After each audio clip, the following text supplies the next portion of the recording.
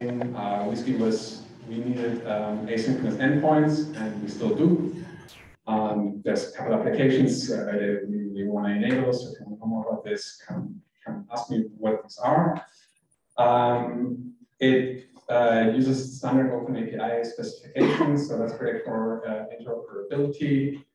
And we can enable some really cool things using the OpenAPI spec and vice versa. So we can use the spec of other projects and generate some cool things for the Galaxy.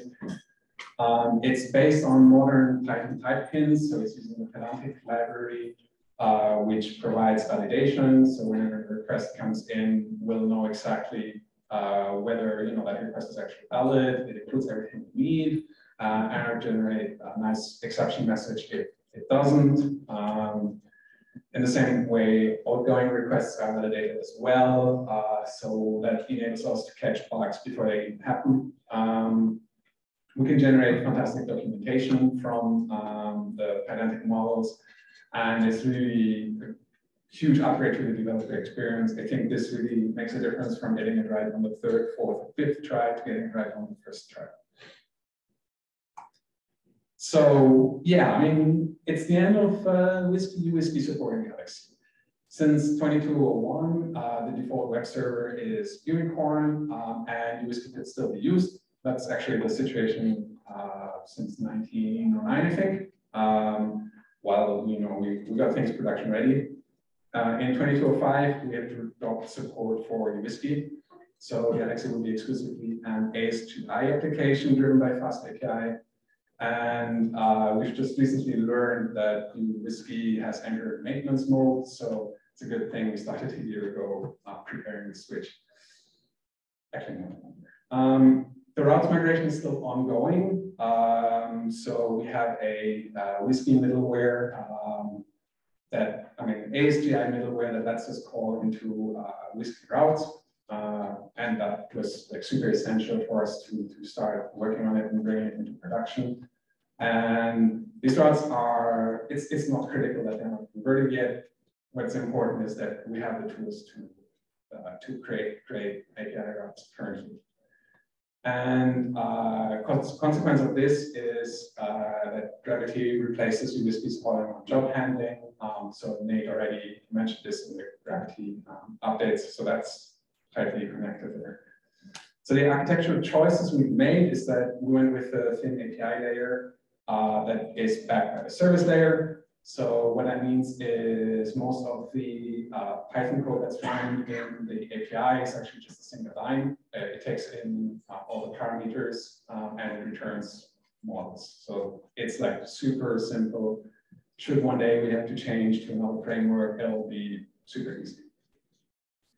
The service layer implements API-specific logic. So that means like working with limits, with API keys, decoding encoded IDs, so that the managers in the end can really deal with business logic, which for us mostly means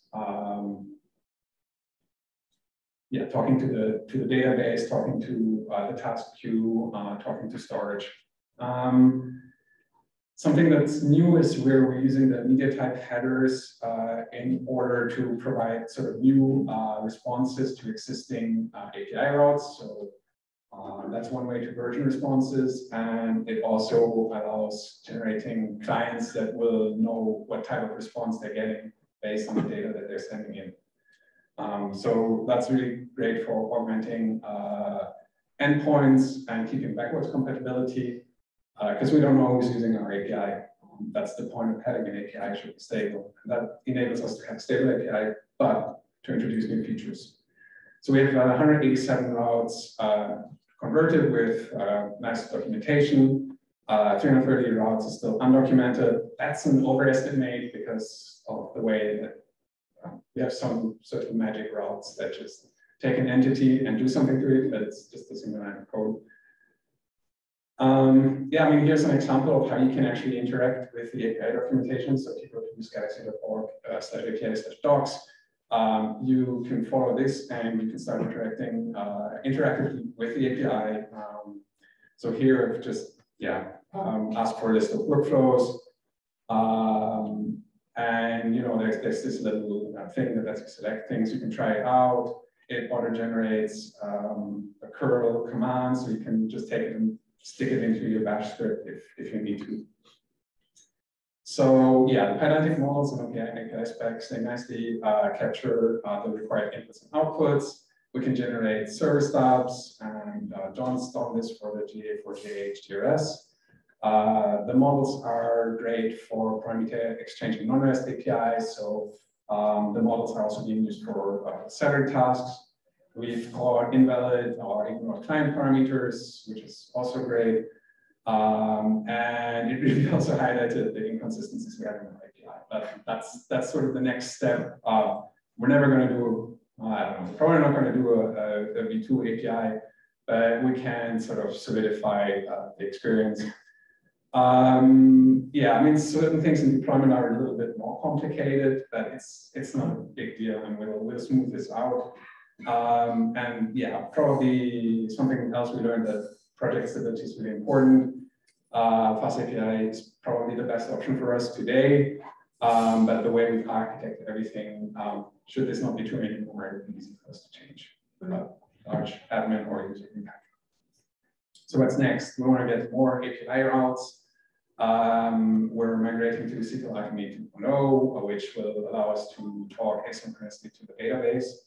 We're going to do WebSockets and serve events in order to increase reactivity and decrease the amount of polling we do, especially in the history. And yeah, we're going to create API clients automatically. So for instance, you can just import an npm package and start writing your alternative GUI for Galaxy. Yeah, that's it. Thank you.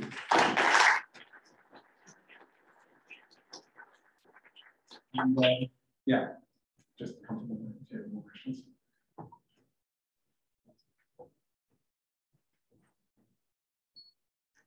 Next up, we have Nicola and Marius. Nicola and Michael.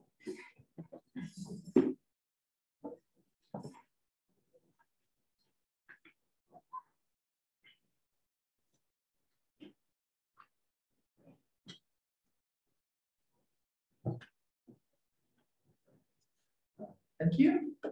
So I'm Nicola Soranzo. I work at the LM Institute in Norwich, and together with me is Michael Crusoe, and he's a CWL project leader, and also from FCN, Netherlands and Germany. So together we're going to talk to you about the support for the common workflow language in Galaxy. It's a collective work, and this slides also use some of the work from Marius. And we will see the rest of the people in the acknowledgements. So if you have downloaded one workflow from your Galaxy instance of choice, or if you have downloaded it from, I don't know, one of the workflow repositories that are around, you will get the Galaxy native format, or .ga as for the extension that you get when you download it. And this format is JSON based, and it's never been supposed to be something to share, basically, in the sense that to share it as to be reusable and editable by a human. And in fact, it contains other JSON inside of JSON, and it's basically a representation of the state of the workflow in the database. It doesn't have a formal schema, so it's been updated during the course of the year without changing the schema version of it because there's no schema. And main issue with it is actually coming out right now when we are starting to have community of workflow developers that are being joined together, like the IWC, to develop best practice workflows. And when you have this kind of best practice workflow, you want to version it, to have new version that come out when you update tools or you add new steps. And if you want to diff this format, so to compare different versions of your workflows, this doesn't work very well, so it's unreadable.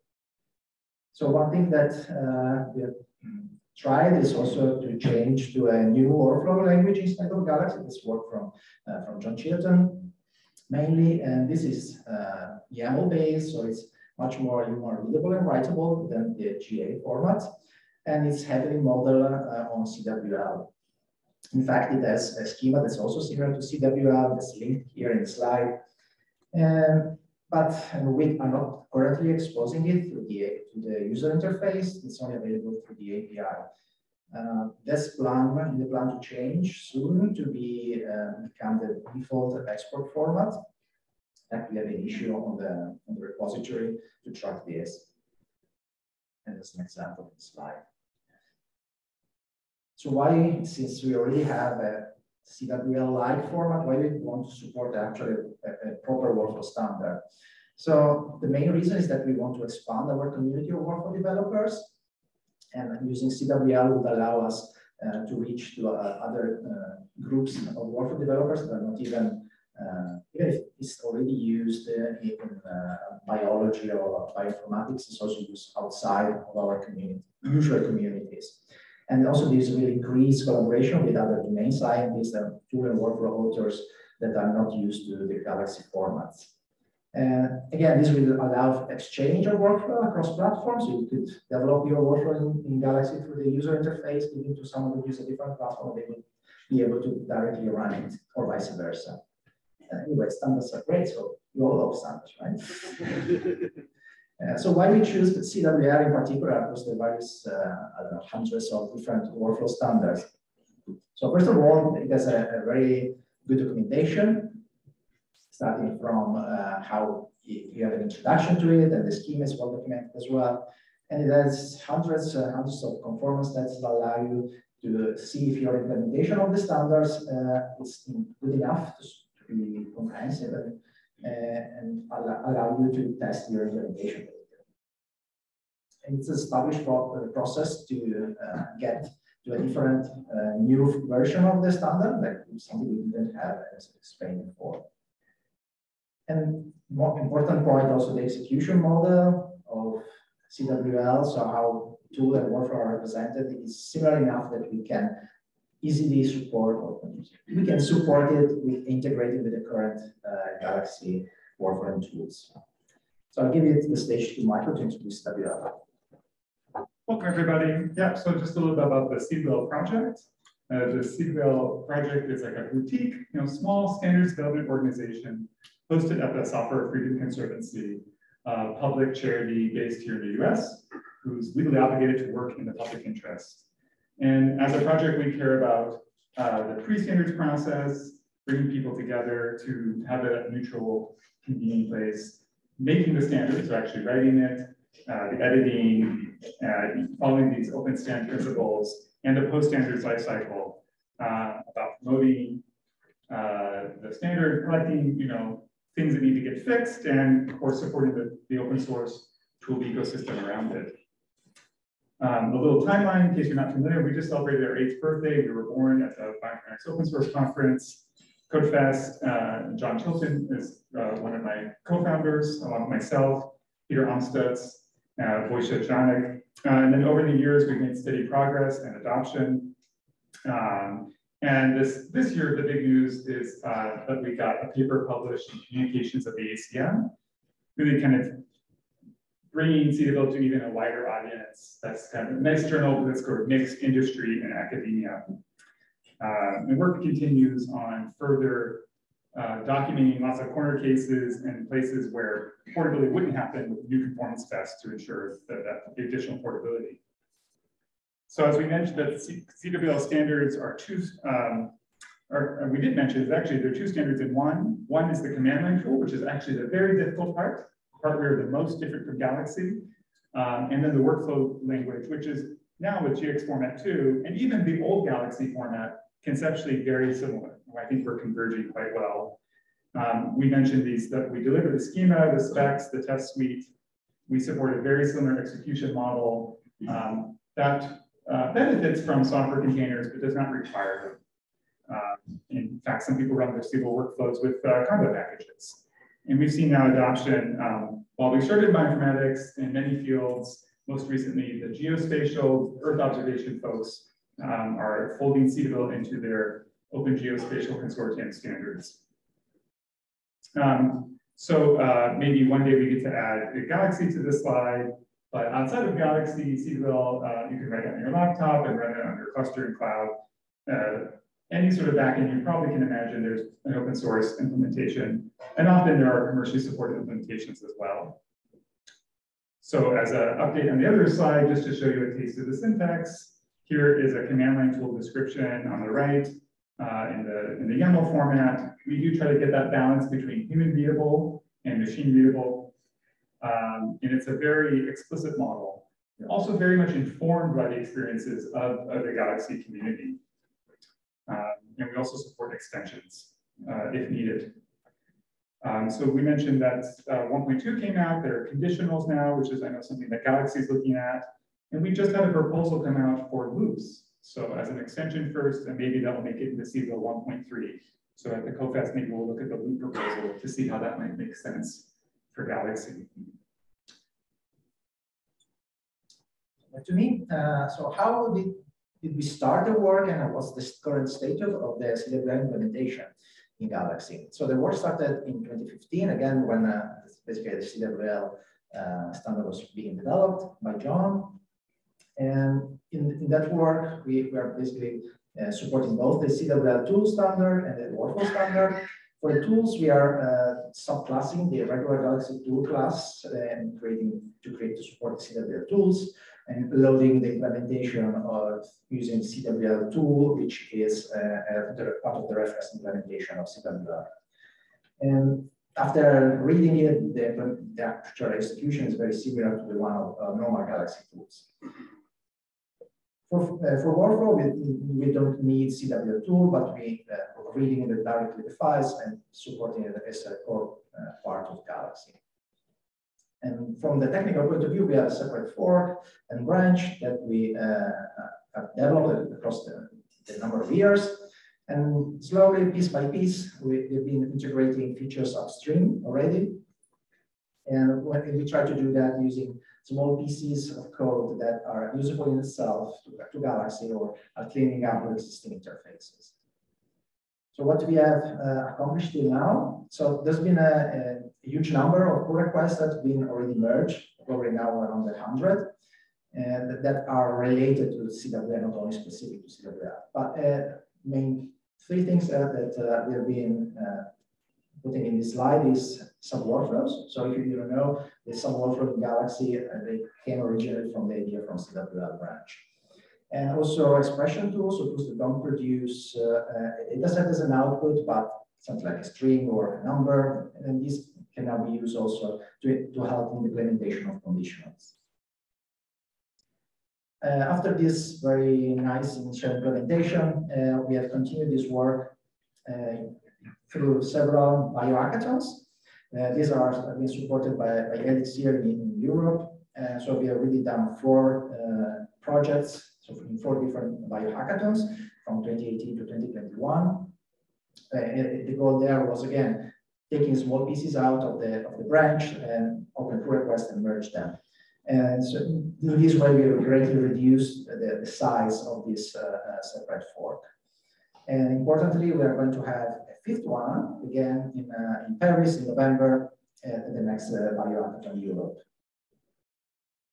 So I've got here a list of implemented features. I'm going through them. It's quite boring.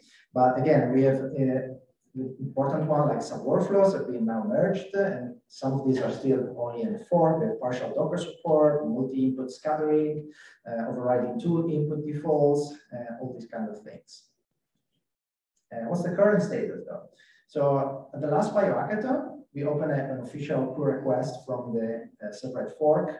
And this linked here, this is 20,1909. And this is frequently rebased by myself or others in the group to be always to solve merge conflicts that normally happens. It's quite a lot of work just to keep it rebased and working. And it's being reduced a lot, but it still touch around 100 files and adding or modifying 3,000 lines of code. So it's not huge, but it's not so much small. And regarding the conformance test, so how well we are implementing the CWL standard. So for 1.2, so the latest version of the standard, we have over 200 tests that are passing and around 100 that are failing. But of these 100 that are failing, only 12 are actually the required core features of CWL. The rest are optional features.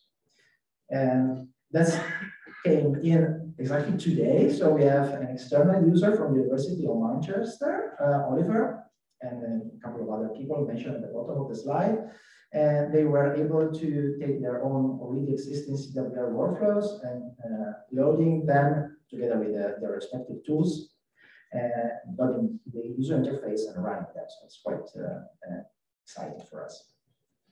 Remaining challenges, I think the main point here is that when you import a workflow, you can also have an embedded tool. And this is basically what was mentioned already, I think, by Anthony yesterday. So having user-defined tools. And this is kind of tricky thing because, in fact, we are actually only allowing it for admins at the moment. But we already have seen that for interactive tools, not user-defined, but interactive tools, there's been people that have been abusing the main Galaxy servers, the EU and others, running crypto mining. So if we do something similar for workflows, allowing user-defined tools, there's obviously a security side that we need to take into account. So running the tools containers, staging with pulsars, or limiting the access to the file system as much as we can. And there's also, we are reading resource requirements that can be specified by tools and workflows. So tools in CWR can say, I need this amount of memory or this number of cores, etc. But we are not passing this information to run at what needs, to run at needs. And also there's a strange, for us, concept of default files and directories that we don't have in Galaxy because everything in Galaxy is a data set, and this instead is files that come together with the workflow. And finally, workflow conditional implementation is not finalized. It's a work in progress. So what's the road to to getting this CWR implementation on the Galaxy service public ones that everyone use? So we first need to iron out the last 12 required conformance tests. And we plan to merge then this CWR branch by the end of the year, I would say, probably, after the hackathon, maybe.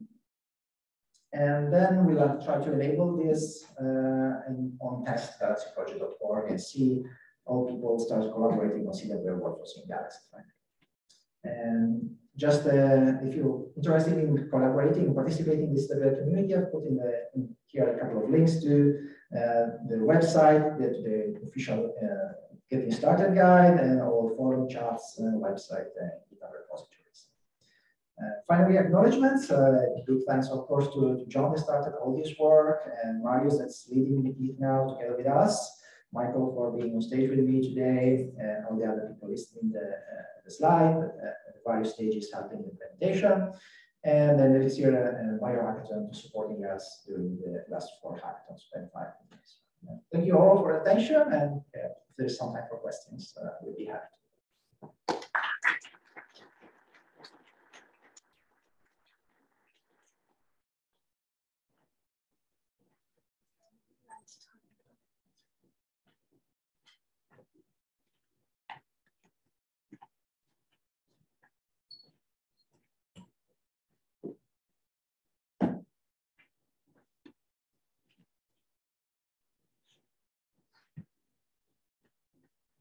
Okay, Nick's pretty much done.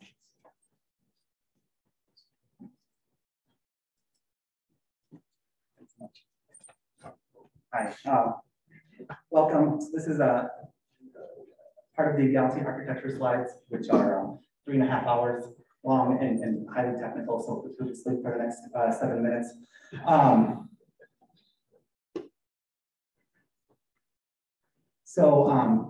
Here's a typical interaction between the web browser and Galaxy, but I'll just sort of zoom into this part at the end. The web browser is going to make a request, and Galaxy backend needs to respond and produce some JSON typically.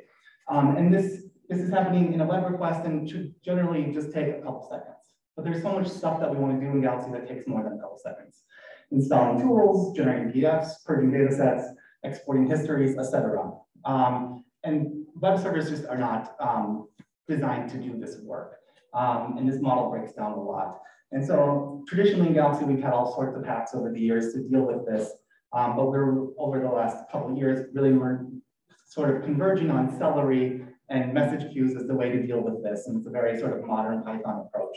And the idea here is that the web request, that initial web request from the API, just puts a message in the message queue and says, here's some work to do, and then Celery workers on the back end take that and then do the work. And then they have as long as they need. And this is how it should technically work, or should typically work, sort of current best practices in the field. And this is sort of a very standard Python stack and much better than our sort of typical hacks inside of Galaxy, which were all sort of very ad hoc. There's some downsides of using Celery. Anytime you add another piece of infrastructure in the stack, it's a little bit harder for admins. It's a little bit harder to configure Galaxy. It's a little bit harder for developers to develop against Galaxy.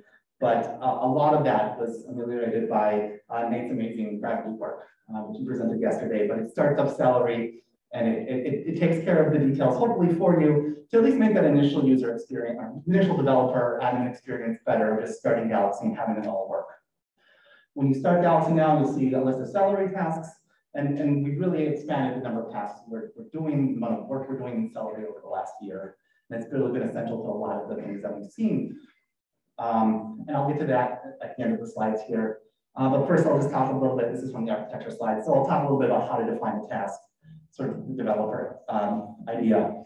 A simple task looks a lot like a fast API endpoint that Marius talked about earlier. You've got a decorator that says, you know, it's a decorator on a function that says this is a task, instead of in fast API, I would say this is a controller method. And then you've got, you know, the request as parameters to the function, as well as the components that get injected automatically based on type. And then you've got, you know, you just do your small piece of work. And so everything that Marius said about, you know, protecting ourselves from fast API and fast changes and having thin controllers applies to our tasks also. And the developer experience should feel very similar. Yeah, so the request here is coming in as the setup export job thing. It's a Pythantic model, just like the fast API. We've done the plumbing to make sure that Celery knows how to take those and send them to the task. And the models are really quite simple. They're just Python classes with typed properties. Let's go over the implementation details. But the components, like here, the model store manager, that just gets injected from the Galaxy app object based on the type of the thing it is. Executing the task from inside of Galaxy, sort of the client side of this, is pretty simple. You just build one of those request objects, and then you sort of take the decorated function and call the delay method on it. So it used to be a function, but with the decorator, it's now a task class. And so it's nice and easy. Best practices, keep things thin, keep the required components and things you're consuming from the Galaxy DI container as small as possible, place things in the right place, and you're good to go. So we have some initial success stories for tasks over the last couple of years here. Actually, these slides are all about the last year. So a couple of years ago, I added Galaxy Markdown to PDF support, and it was essentially not usable. The PDF generation took too long, and the feature was quite unstable. Even if you wanted to hack it up, it was quite difficult. And so, you know, last couple of releases of Galaxy, we've added the short-term storage component here. And what it is, you know, it's a component that's going to manage files that just exist for a short period of time and are being served back to the user. And all of this is proxied through Celery, the generation of them. And this is going to get us around all sorts of hacks that you would have to traditionally do with Nginx, web server plugins, etc. Hopefully, in the future, admins will just need to know, here's the endpoint that is, you know, hosting these files. You know, point Nginx at that, do document things right at that endpoint, and then everything else can be, and the client can have, you know, polling of that endpoint in a very consistent manner.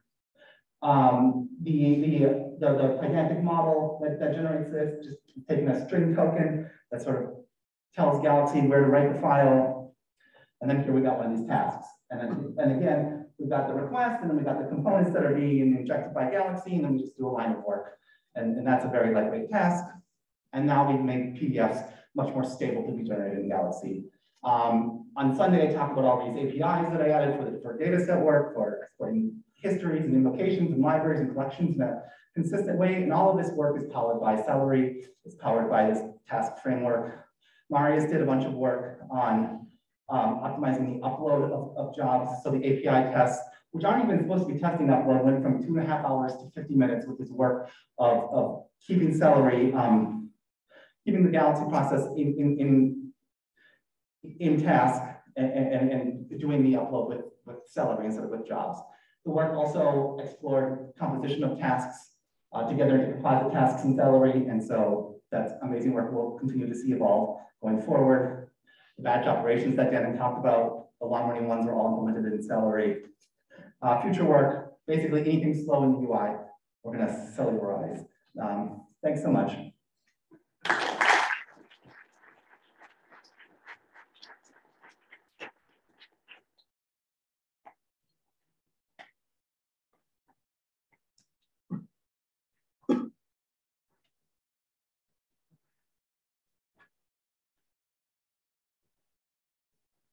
Thank you. Next up is Nuwan.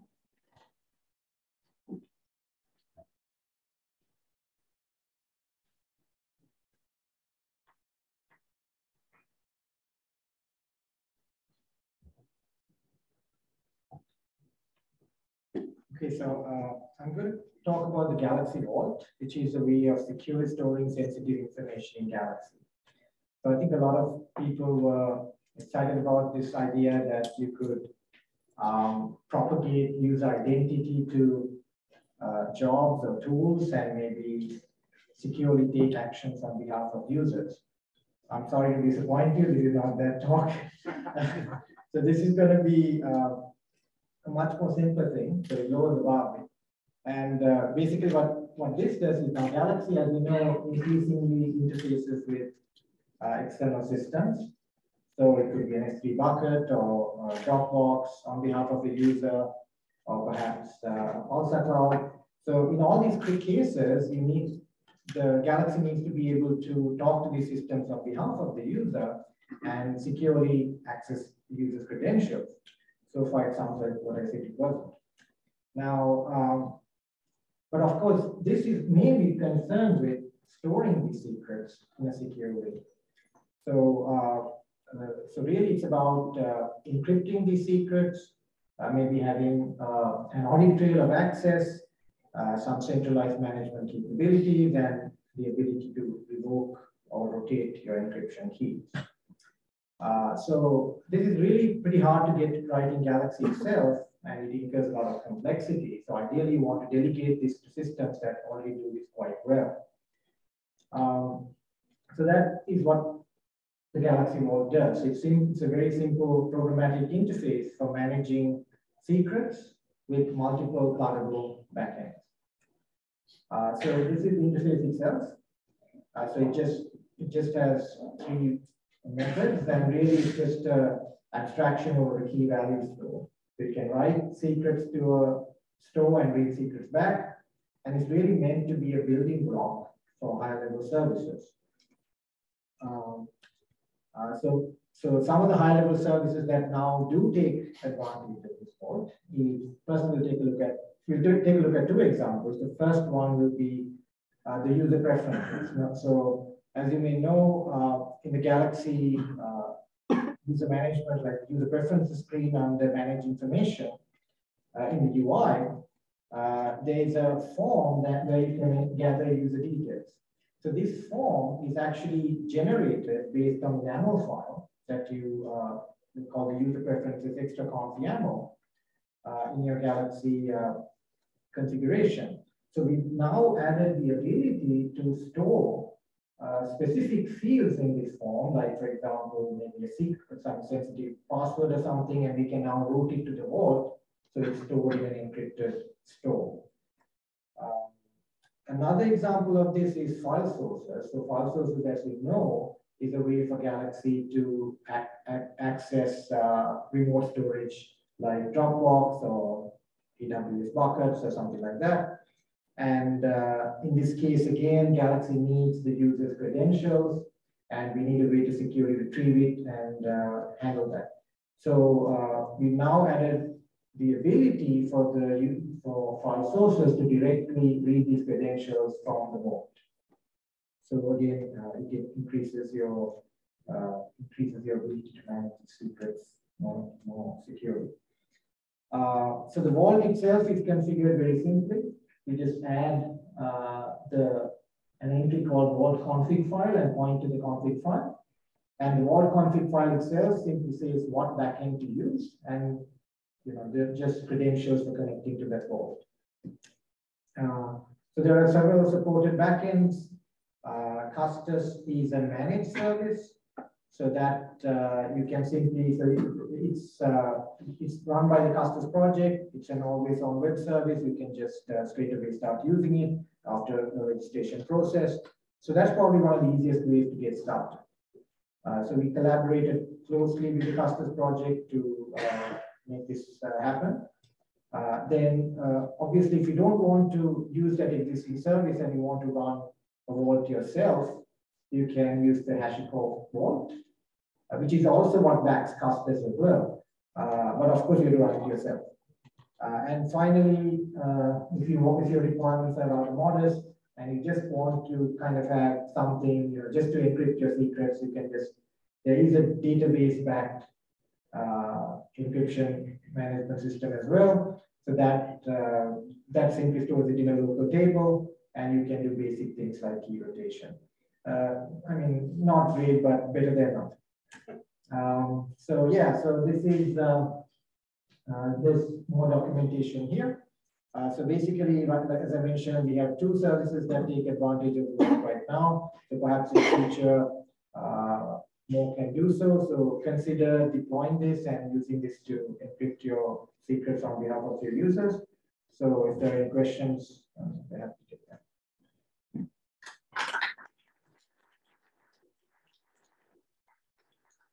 Do you have time for questions? Are there any questions?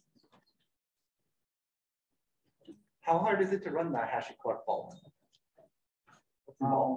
I mean, I guess it's not that hard, but you still have to maintain the service, make sure it doesn't go down, that kind of thing. So I guess comparatively speaking, a managed service is easier, but the vault itself is just a single command to start it up and get it out. Is the vault accessible from outside, or is it just from? No, not at the moment. So I think for that to happen, a lot more things have to happen on the way. We need to propagate identity, I think, and then have a way of the Galaxy API itself, I think, needs to be able to hand out some time-limited API keys so that jobs can communicate with the Galaxy API and maybe access these secrets on behalf of the user. So, and if you take it another level further, the secrets you get should also be time-limited and so on. So it's more work to do there. So we have to, I think, baby step our way there. Yeah. Thank you.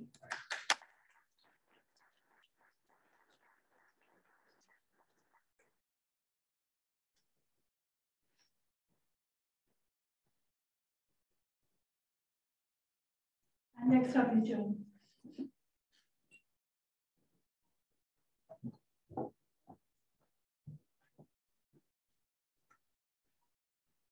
All right, Galaxy's new database migration system. I will talk about what the database migration system does, what it is and what has changed, what is new for both developers and admins, a little bit of the internals, how stuff works, and just a glimpse into the troubleshooting and where to look for more information. So first of all, it's database schema migration. And schema migration is the management of incremental reversible changes to relational database schemas. So essentially, it's like GitHub for databases, like Git for databases, database version control. It is performed on a database whenever it is necessary to upgrade or downgrade the schema to a specific version. And how does it happen? Well, you execute a sequence of changes to the schema until the schema reaches a given state. So it goes from 1 to 2 to 3 to n, or the other way around. And how we can do it? Well, first of all, of course, we're all SQL experts, so we can perform database surgery, as quoted by Dan Baker. We can do it with our eyes closed. At the same time, we are programmers, which makes us lazy by definition. So we write scripts which do that for us. And this approach works absolutely beautiful for databases with 2 or 3 or 4 tables. What could possibly go wrong? This is the Galaxy data model. It's a graph representation, fairly accurate. It contains 154 tables. They're presented as vertices, and the edges are explicitly defined relationships between these tables. Now, the structure is not accurate. Of course, we have tables with 0 relationships. We have tables with over 30 relationships. But this representation is accurate in the size of the input. So it is dense, big, and scary. So one does not simply migrate manually the Galaxy data model. For that, we have migration tools that automate the process. And Galaxy has used SQL Alchemy Migrate up to now. It's a fine tool. It was a fine tool. However, it hasn't been maintained actively for at least 10 years.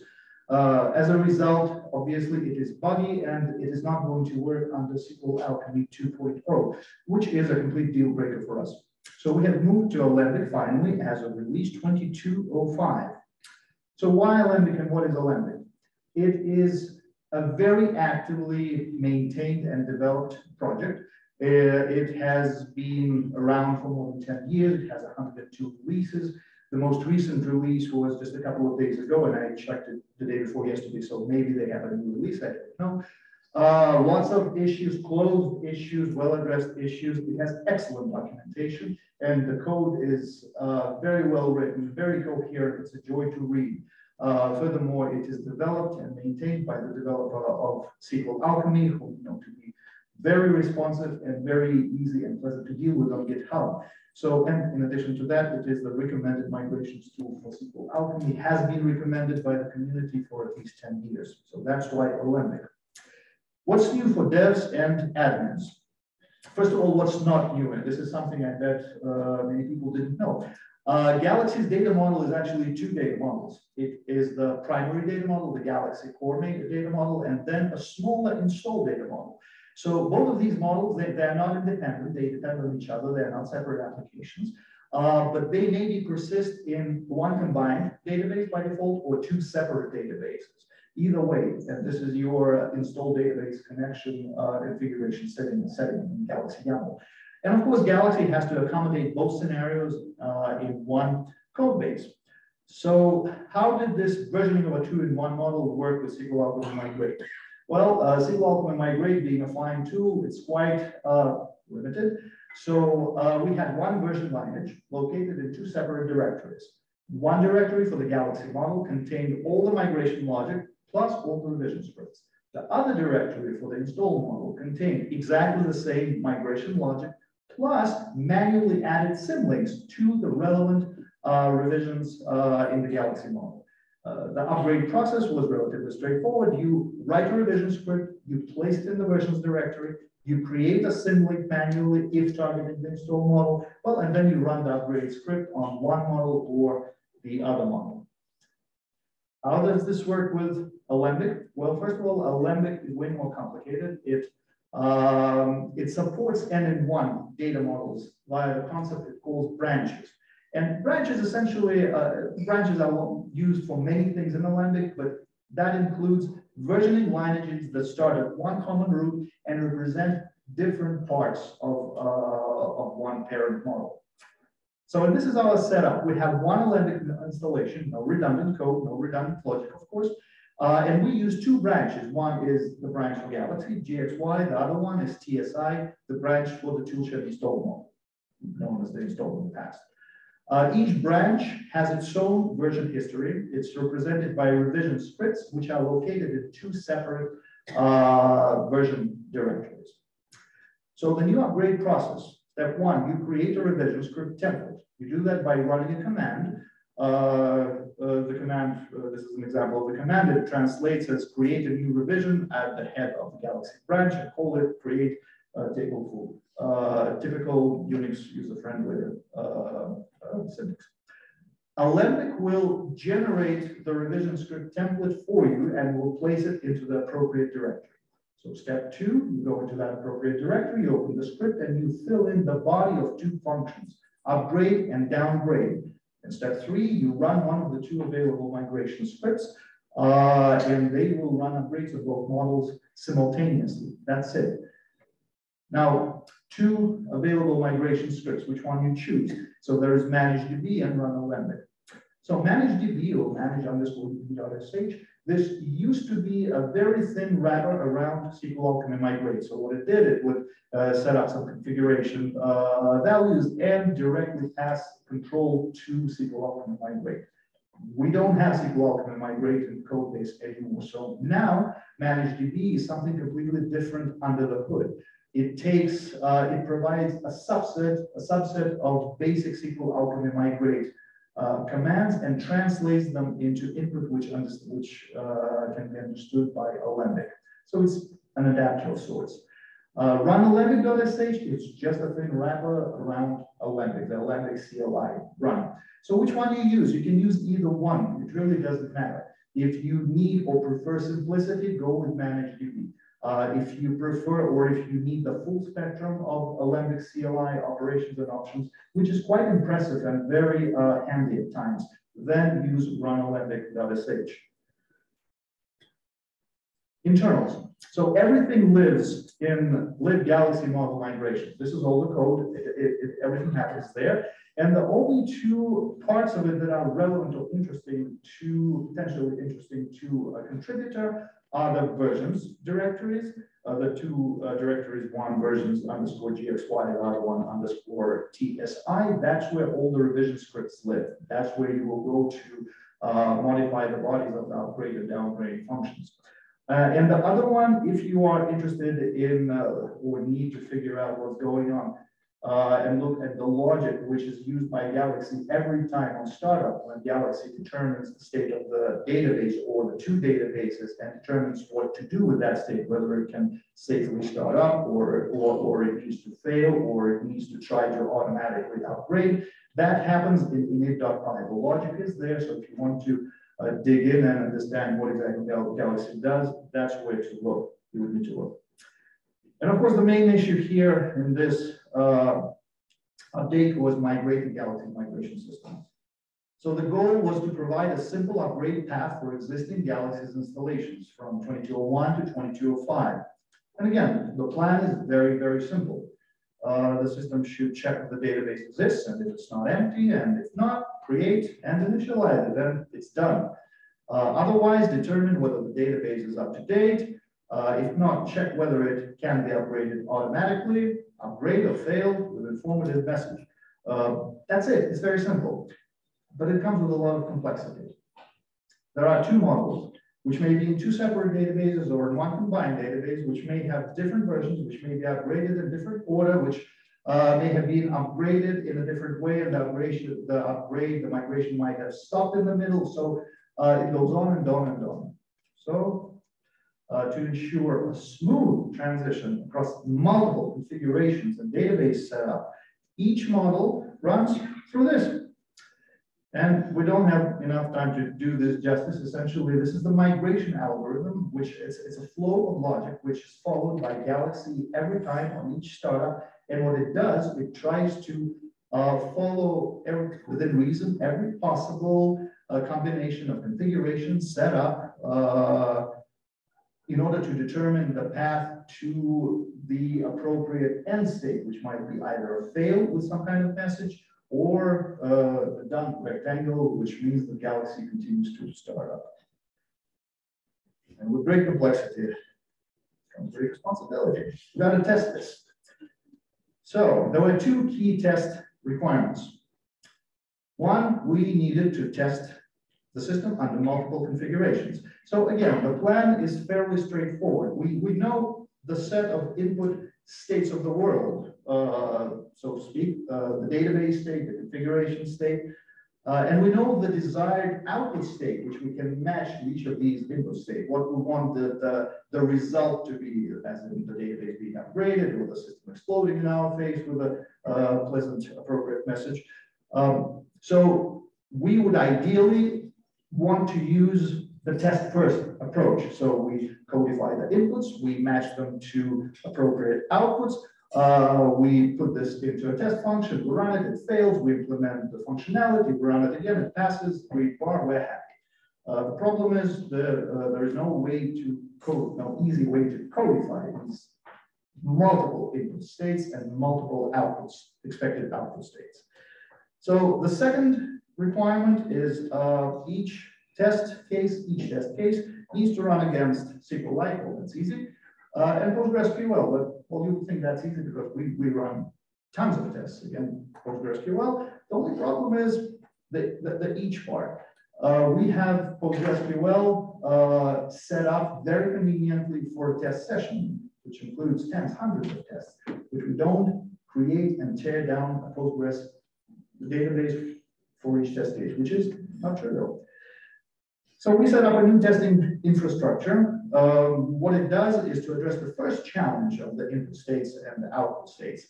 We have composable atomic metadata objects containing one table each. It's like bricks you can use to build bigger structures. So you take metadata objects we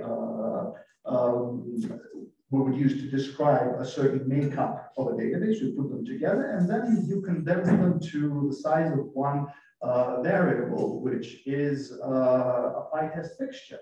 And we give it to another PyTest fixture, which takes this database state and loads it up into a live database. And again, it's condensed into the size of one variable, one fixture, which is passed to the actual test function. So the test function essentially gets a very simple format.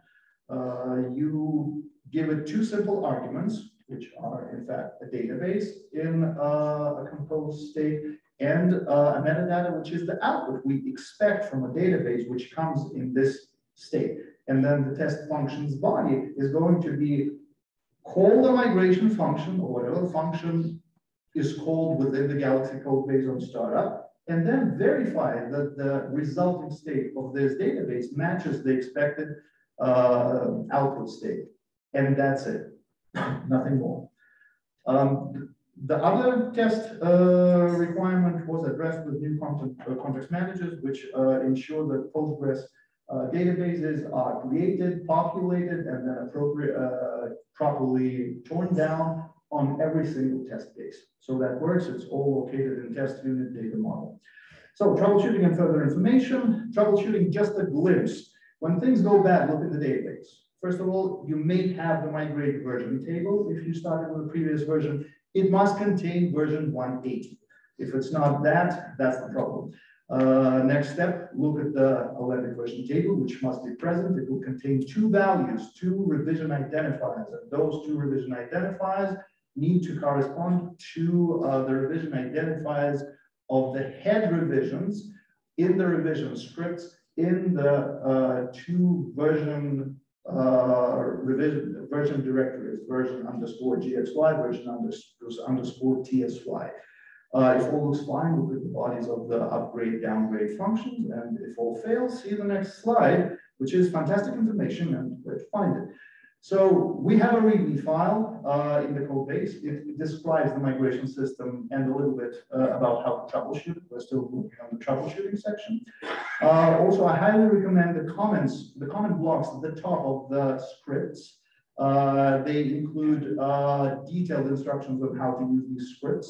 There is also the key pull requests, which contain detailed dev-oriented descriptions of how the system works.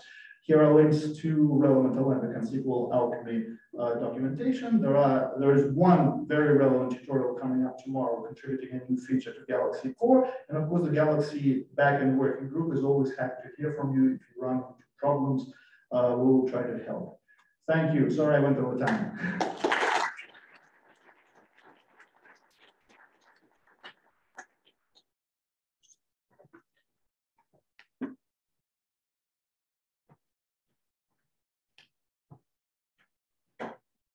And finally, we have Marius again with Crusoe.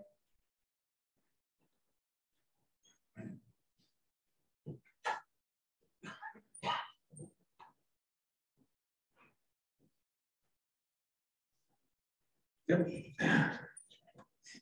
So let's look at uploads in Galaxy and specifically file uploads. So there are a couple of upload options in Galaxy. You can upload files from disk. You can use the new core remote file sources with all these different plugins, and you can write more. We have tool uploads and data sources, so tools can also generate data. That's also kind of an upload. Sorry, we're talking about file streams. How did Galaxy do user uploads from this previously? And sort of a historic overview. So we could transfer the whole file in one go using multi-part form uploads. It's written to disk, then we handed that off to the upload one tool, created a job. So both the upload and the handling were slow. It's all handled in Python, and that's not where it excels. If the transfer got interrupted, the connection dropped, Galaxy was down, well, tough luck. We improved on that using the Nginx upload module, but that was kind of difficult to distribute. You have to compile it. There's admin overhead involved. Whenever you upgrade your distribution, you have to rebuild it. So yeah, it's also kind of unmaintained, but admittedly it works fine.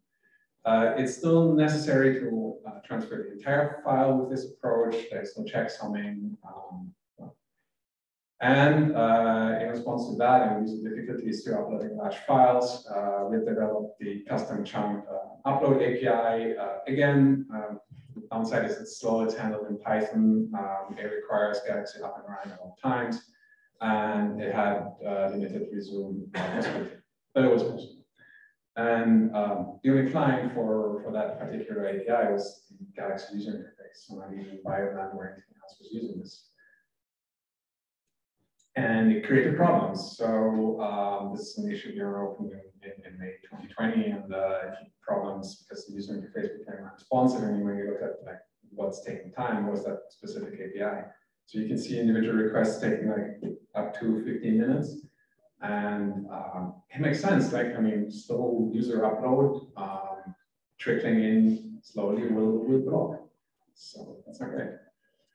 So what do we need? We need ideally an upload that is independent from Galaxy. And when I say this is true for most things we want to add, if it's external to Galaxy, it's fine. It should be resumable, performant, and we want to have at least the possibility to do checksum verification.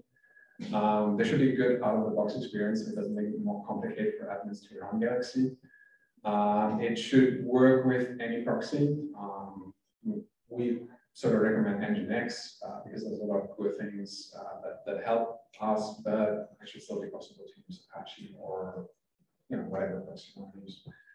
And it should be reliable and easy enough to replace FTP and use Galaxy default, which is what we have recommended since a very long time if you need to upload large files. With the additional things, we are forced to face FTP uploads.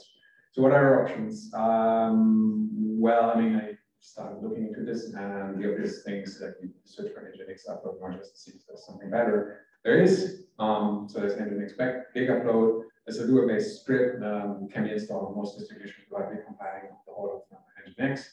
It's a custom protocol. It's coupled to Nginx, so it doesn't really hit all proxies checkmark. It requires the Nginx Lua module, which is easier to get than the upload module. But it also kind of looks unmaintained. Again, maybe it just works, but it doesn't lose confidence. And then, well, we started working on this, and it can't be the right way. It's not, that's a problem other platforms have to have as well. Like, we are certainly not the only ones that need to upload big files. Yeah, so with a bit more Googling, I found this TAS protocol. So it's an open protocol for resumable file uploads. That's a primary thing, protocol. But I mean, what's cool about this is an existing protocol, so I didn't have to come up with this. There are many server-client implementations. It's robust, it's performant, resumable, mostly external to Galaxy. I will just come back to that briefly. And can optionally do checksums. So we're not actually using checksums right now out of concern for performance and just getting some hands-on experience first. But that's definitely a possibility that we may want to offer. So how do we implement this? How does it work? So the user starts with an upload request. There's a fingerprint. That fingerprint identifies the file and the user. And then with that fingerprint, we contact the TAS server and ask, hey, do you know about this file? Well, no, sorry. I mean, we ask, do you know about this file / is the upload complete? If yes, we pass the fingerprint on the Galaxy and we're done. But I rolled up the feed from the back, so usually it's not complete. So then we start uploading the chunks. On the first request, we pass through the headers for Galaxy to verify that the user is actually known. It's not just somebody uploading crazy stuff. Or not necessarily user anonymous users also work. We just pass their headers through.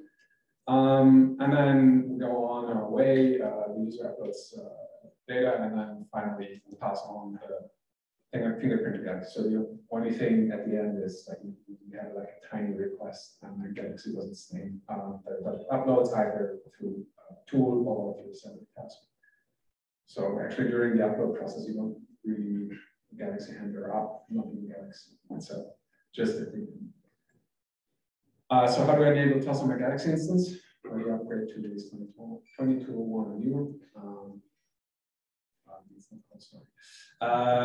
So Galaxy comes with a middleware that acts as a TOS server.